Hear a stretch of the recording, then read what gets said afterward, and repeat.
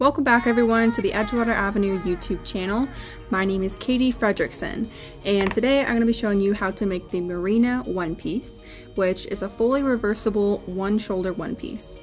To make this one piece, you will need fabric, elastic, a cutting tool, a seam ripper, and of course the pattern for the Marina one piece. To purchase the PDF pattern for the Marina, visit the link in the description or go straight to edgewateravenue.com. Since this pattern is asymmetric, you won't be able to cut on the fold, so today I have the full pattern assembled. So first we'll cut our pieces, cutting 2 of the front piece and 2 of the back piece. Since this pattern is asymmetric, you'll want to make sure you flip the pattern piece if you're using a lining fabric that has a distinct right side. Otherwise the pattern will not match up. To avoid making this mistake, sometimes I'll just place the pieces I cut face down on my lining fabric. Now match up your front and back pieces with right sides together.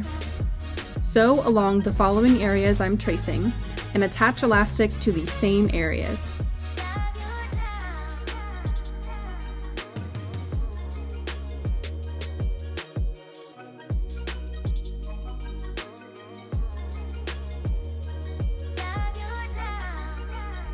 Once you've sewn all your seams and attached elastic, take your back piece to the right side. Insert the back piece inside of the front piece.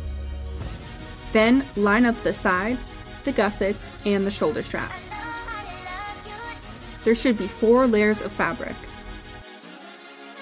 Pin these and sew. Sometimes it can be tricky sewing through 4 layers of fabric while trying to keep everything from slipping around. Because of this, I like to first sew the inner 2 layers with a straight stitch. Once I sew the inner layers, I'll then sew across all 4 layers to attach the sides, gussets, and the shoulder straps. I do this for one pieces, but I also do it for tops, bottoms, and anything else.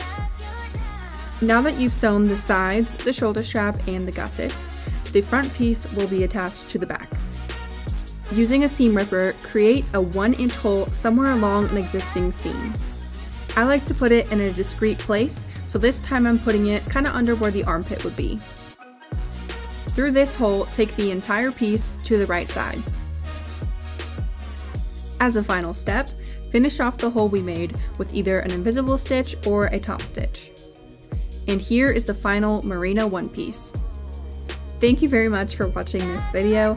As a reminder, you can find the pattern for the Marina one piece linked in the description. If you liked it and you want to show some support, I really recommend checking it out. But of course, I'm biased. Thanks again, and I'll see you in the next one.